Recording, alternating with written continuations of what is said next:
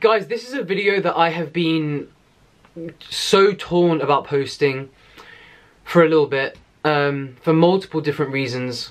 It's also a video that I've had to film twice, because the first time I had green hair and there was no audio, so... You like how I look in the aqua green? Get your Vaseline. Yeah, I just want to make it very clear from the start, this is not a drama video. I don't do that on my channel. I also don't analyze other people's diets on this channel. Yeah, I've given my opinion about certain diets within other videos, but I don't spend my time analyzing or responding to other people on the internet.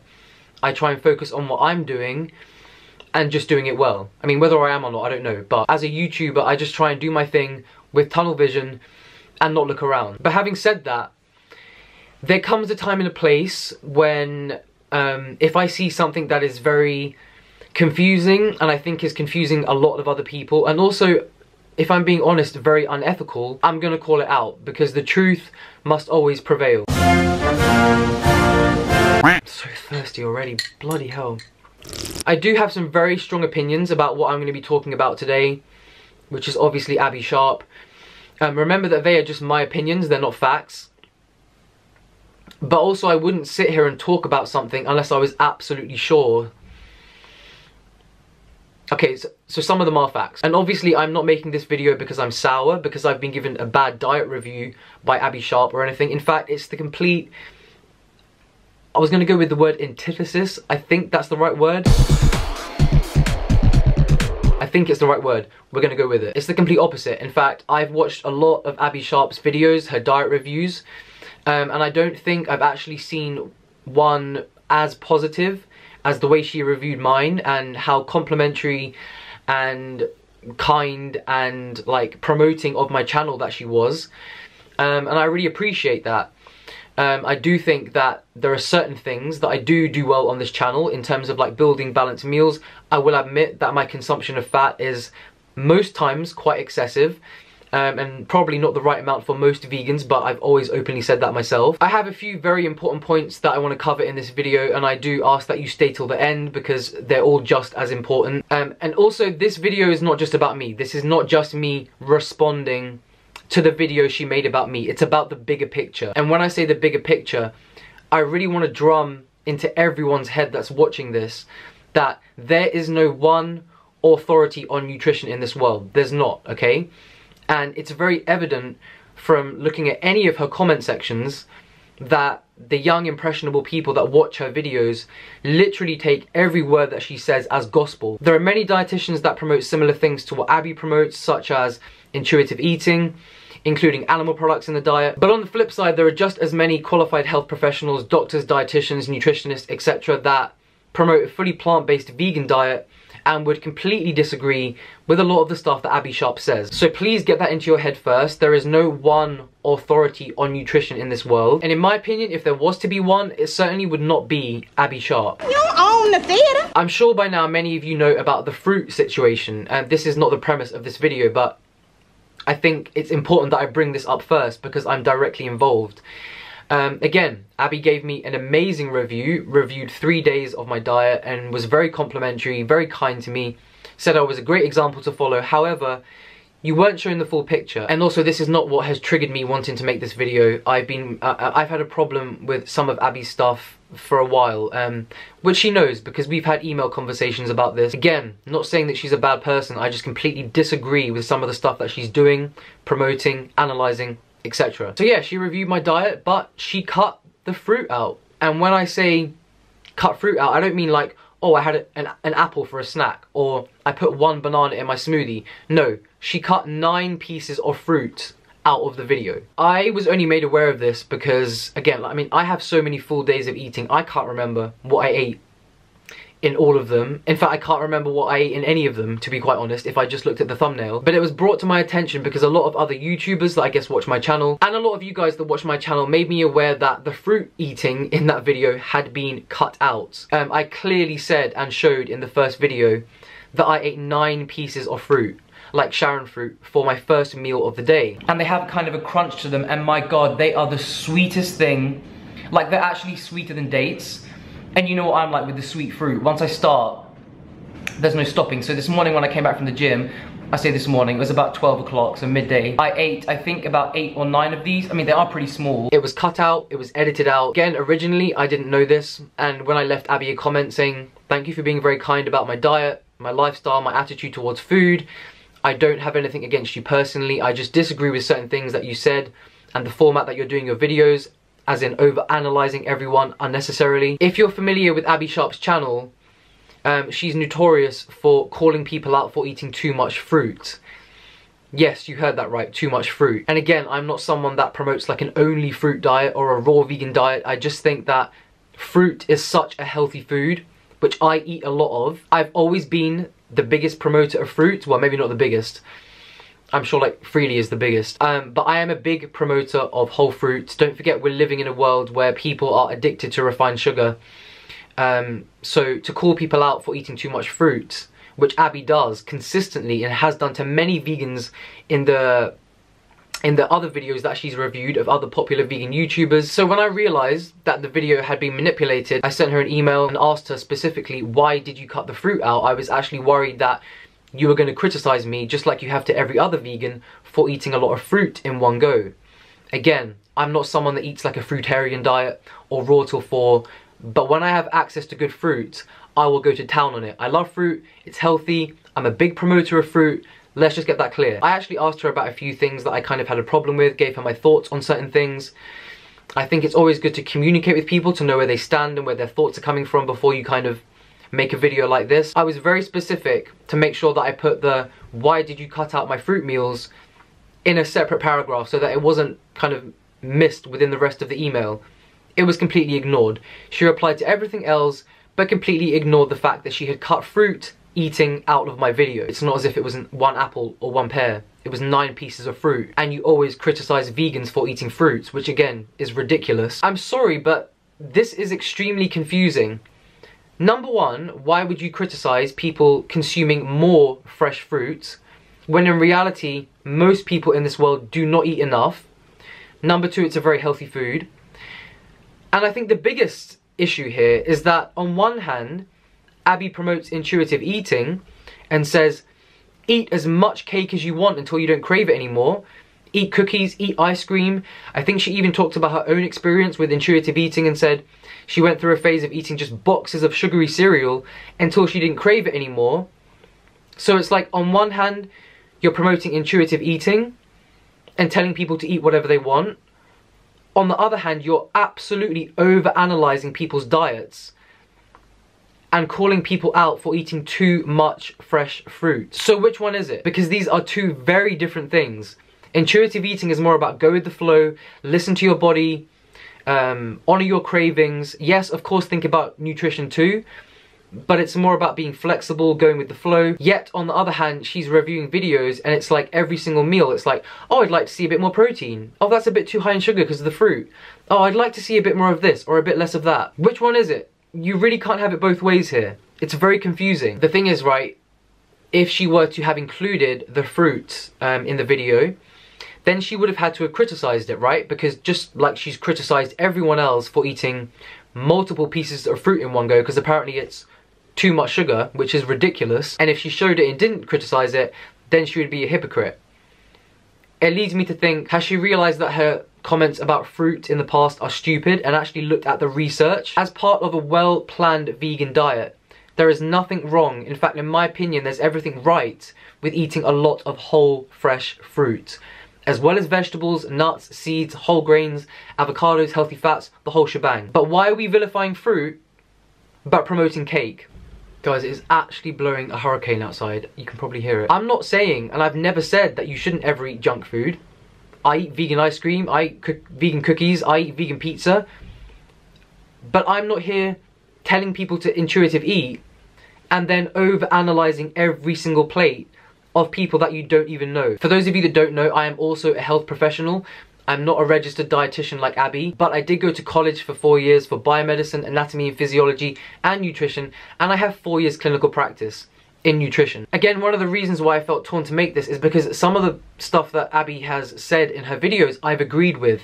There is definitely a time and a place as a health professional to call out things that are dangerous. If someone is promoting that you only eat, say, 1200 calories a day, or if someone is promoting that you do a prolonged like water fast or juice fast, or just something very restrictive like never eat any overt fats, by all means call it out because it's dangerous. There is absolutely a time and a place for that, and I support that. One thing that really made the tipping point for me to make this video was, many of you would have seen, she did review one of my best friends in real life, Nutty Foodie Fitness. She reviewed her video, and honestly, I couldn't even get past 10 minutes because the frustration that I had watching that video, again, I don't want to speak on behalf of Steph, but I'm kind of going to a bit, because I'm using this as an example. If you are going to review someone on the internet, make damn sure you've done your research properly.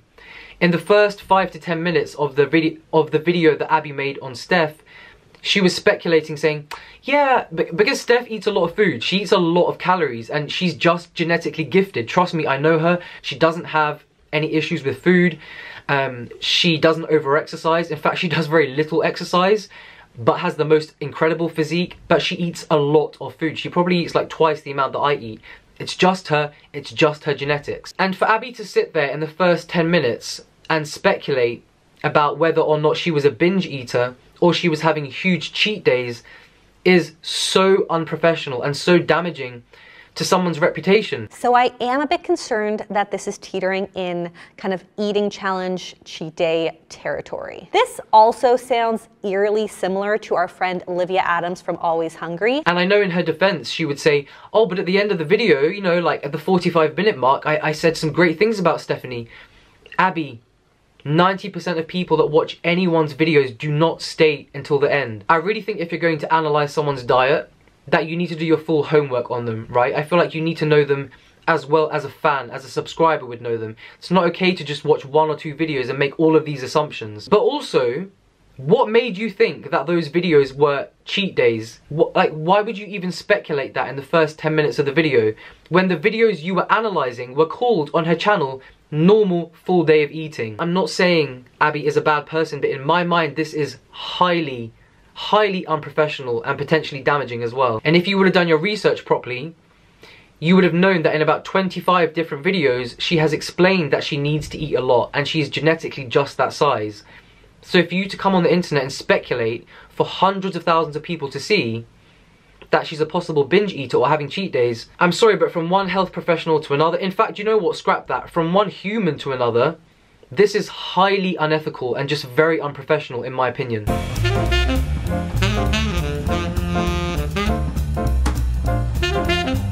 Again, I'm just going to use my own video as an example of how I think you really have to question everything you're watching on the internet these days, including me. But then again, I'm not here analysing everyone's diet. I'm not here pushing a diet plan. I don't have an ebook or a way of eating that tells you what to do and how to do it. She's consistently obsessed with telling people to add more protein to their meals, and I get that, right? I've talked about it in the past that I personally don't feel satiated. Well, not that I don't feel satiated, but because not all my meals are high protein, obviously. But I have said that as someone that has a big black hole of a stomach, eating more protein does help to satiate me. That being said, Abby is very quick to compliment anyone who adds an egg to their breakfast, because therefore they've got a source of protein. One egg has 6 grams of protein. The second meal that she reviewed of mine, which was essentially brunch, which was a big meal of potatoes, green beans, broccoli, lots of tahini, hemp seeds, lemon juice. It was just like a big mess, but a big tasty mess. And she was quick to point out, yeah, you know, again, with her over-analyzing mind, yeah, I'd love to see some, you know, a good source of protein with this meal, maybe some tofu, maybe some this, maybe... But I mean, if we really want to talk balance, we could add a little more protein in this. Maybe throw in some silken tofu in the dressing, or serve it with a side of seared tofu, but at least we're getting a little from the hemp and the tahini. It's actually quite ridiculous. I put the meal that I ate, the one that she kind of said, oh, I'd like to see, you know, some more protein in. I put it into Chronometer, and considering the amount of hemp seeds and tahini that I clearly showed I put on the meal, it came to roughly 28 grams of protein, which is actually a very high protein breakfast, especially for a vegan breakfast. So why is that not acceptable and it needs an extra source of protein?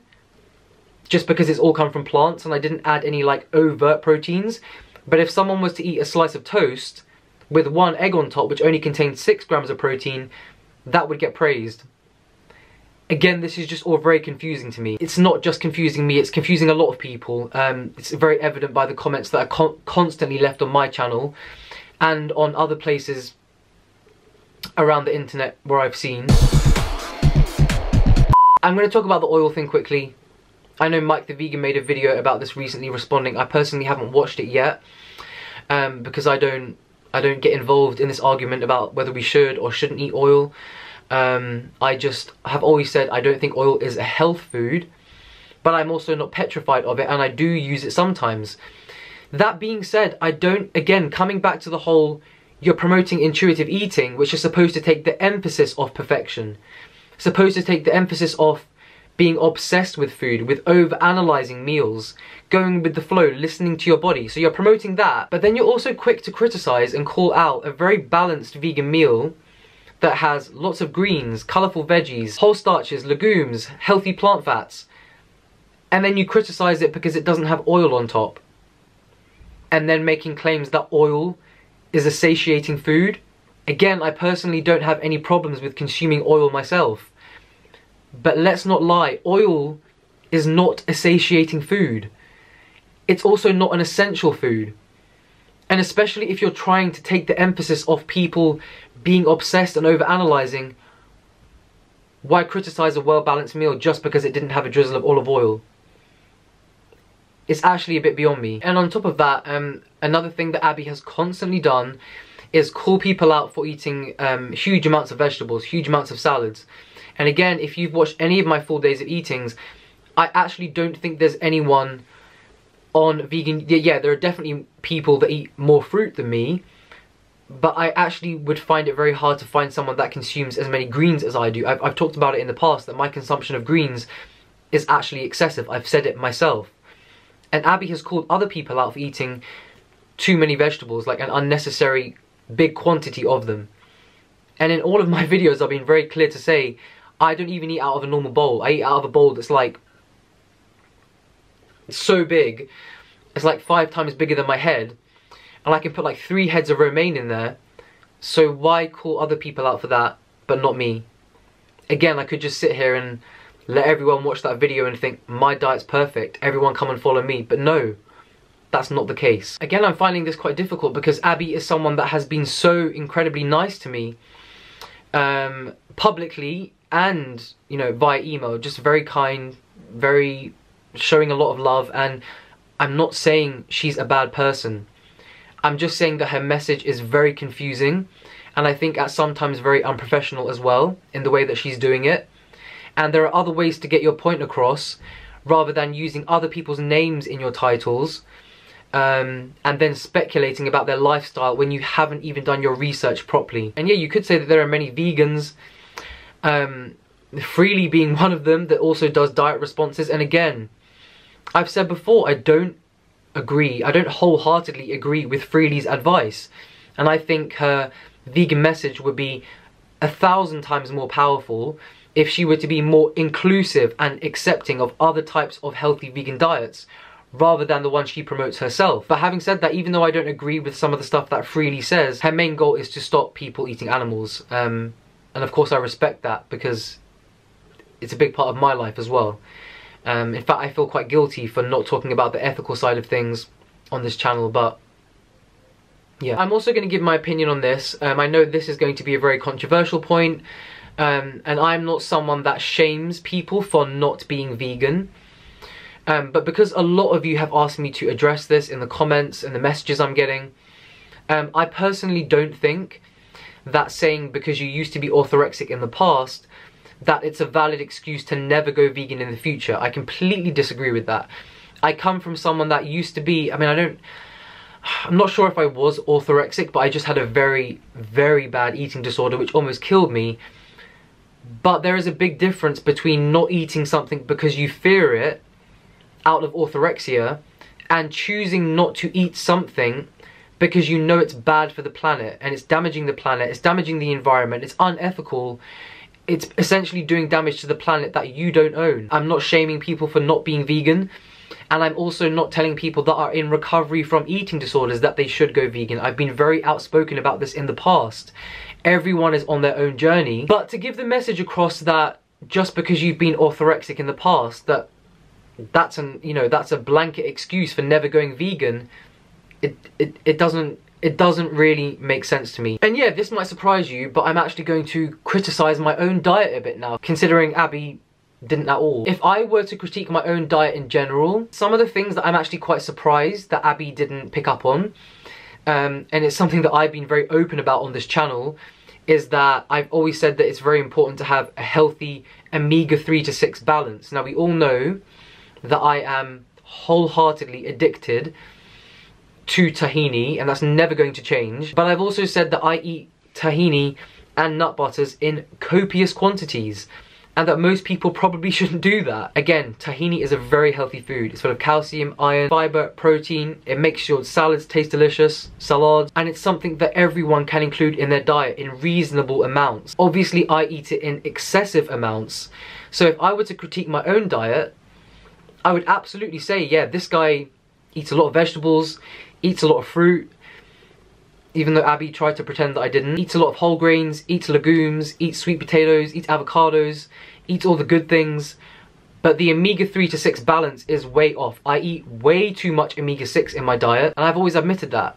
And I think that anyone, even if you're not a health professional, would be able to realize that by watching my videos. So even though I do base my diet on a lot of whole, healthy foods, and if I'm being honest, this is probably the healthiest I've ever felt in my life, but if you are going to pick apart my diet or overanalyze things, then let's be honest, my omega-6 to 3 ratio is bollocks. So again, I'm not saying you shouldn't eat tahini. You should all eat tahini. I'm so dedicated towards tahini and got fed up of the world eating thick, bitter sludge that I even started my own company called Liquid Gold.